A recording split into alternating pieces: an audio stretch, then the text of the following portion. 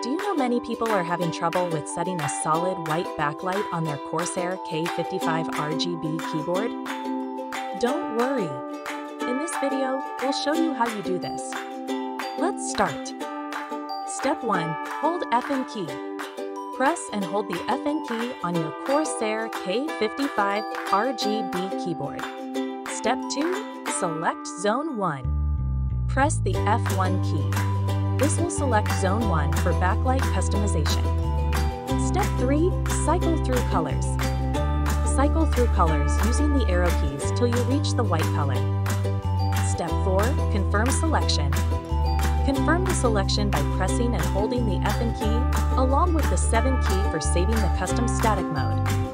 Step 5. Color confirmation. Wait for zones to blink twice in white color to indicate the custom static mode has been saved. Congratulations! By following these steps, you can now enjoy a solid white backlit Corsair K55 RGB keyboard. Still need help?